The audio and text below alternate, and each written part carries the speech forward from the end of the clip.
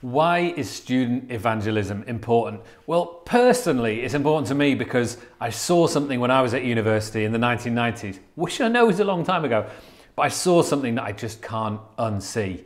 I saw something of the possibility, and it was just my story. We lived in such close proximity to each other as students. I played ultimate frisbee because I went to Loughborough Uni, and if you're going to play a mainstream sport, you have to be really good at it, and I've never been great at any sport, so I thought, I'll play ultimate frisbee. And I got quite good at that, and I loved it, and we played it 6 times a week. There was a whole group of us who were doing loads and loads of ultimate frisbee. And because of that, there was 5 of us who loved Jesus. So we started meeting as a small group, and we thought, well, it's open to anyone. So we invite these guys, 5 of them start coming along who are not Christians. We had really good small group chats because we were living, they could see our lives. They could see if we were hypocritical or anything like that. So 2 of them became Christians over that time, and I'm now married to one of those people. So that went well. But look, there's 3 main reasons I want to share with you that are why student evangelism is crucial. The first one is opportunity. It's a 99% mission field. So many students have never been to church and they don't know Jesus as their personal Lord and Saviour. It's a huge opportunity. Imagine if Jesus says he would leave the 99 sheep in the fold who are rescued already, and he would go across the hillside to rescue the one lost sheep. He's totally up for doing that if there's 1 sheep that is saved and 99 who are lost on the student landscape. He's in for that mission, and so he's already doing it, in fact, and so he invites us to go in that huge opportunity to join with him. There's 2.3 million students in the UK. It's a huge number of people, and they've popped up all over the place. There's halls of residence that are appearing very close to maybe your church. And so the question is, how do we adapt and evolve so that we are able to reach these people that are part of this massive opportunity? They are, like I said, there's this big opportunity with them living closely to each other. A story would be a friend of mine called Hugh. He was at our church a few years ago, and he got baptised and invited along his friend Ellie. She came to the baptism service and thought, there's something brilliant about this church. They carry something that I haven't got. So she starts coming along regularly, meets Jesus, and then she gets baptised. So she invites along her mate Ryan to the baptism. Ryan thinks there's something about this. These guys have really got something. He starts coming along. He loved the worship particularly. I remember that. And then he gave his life to Jesus and he gets baptised. That's because they lived in close proximity with each other. These 3 people just shared lives together. So, opportunity. The second thing is openness. Students today are so open spiritually. They're open to new experiences of all kind while at university. They haven't yet formed really what their worldview is going to be and how they're going to live. They are still becoming who they are going to be. So there's a massive openness, and spiritually they want to know about God. They're like switched on to that. They're not atheists in general. There's hardly any atheists. There's quite a few agnostics, but that's because it's confusing nowadays, isn't it? The world is a confusing place. So people aren't sure, but we're not really seeing the atheism that Richard Dawkins used to speak about. What we are seeing is people who are spiritually interested. In fact, 75% of people say that students would come to church if a friend invited them, but no one's ever invited them.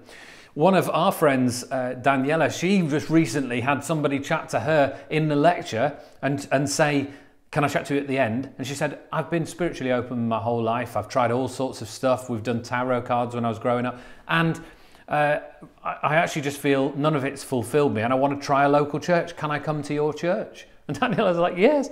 So there's such an openness that you see in the student generation. There was another girl called Megan that was in the lockdown that we had in the COVID years.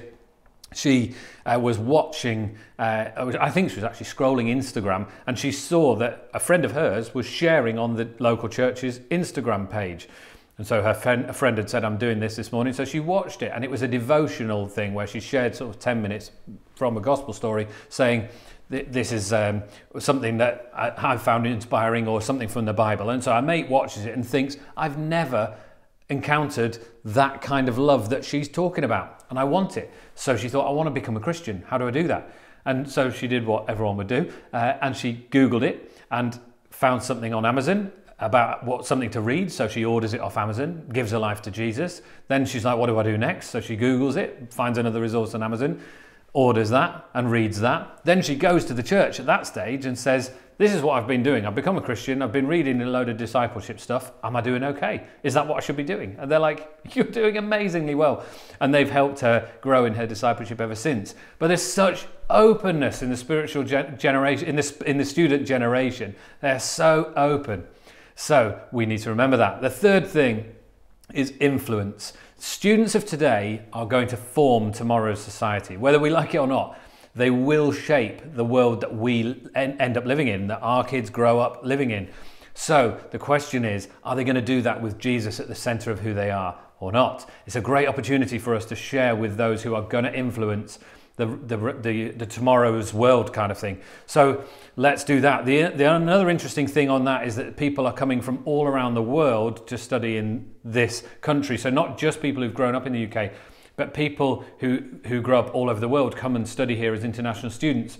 In fact, more of the world's heads of state, people who are presidents and prime ministers and all the other things like that, more of those people came to study in the UK than any other country in the world. So there's something very strategic in terms of world revival about reaching the students that come to study in the UK. So those are my things. Opportunity. There's a massive opportunity out there. There's huge openness in the student generation, and they're going to have a massive influence on tomorrow. So we need to go and reach students. And finally, just a cheeky little final one. I think it's what Jesus did. He reached people who are of student age and called them to be his disciples. He got them together and discipled them as a group. And then as he ascended to heaven, he gave them the riskiest. It was such a risky strategy to say, you go and make disciples of all nations. I'll be with you to the end of the age, but you go and do it. And that's how the church was born. It's an incredibly high risk strategy, but it seems to have worked okay. So the invitation from Jesus is to join in going and reaching students with the gospel.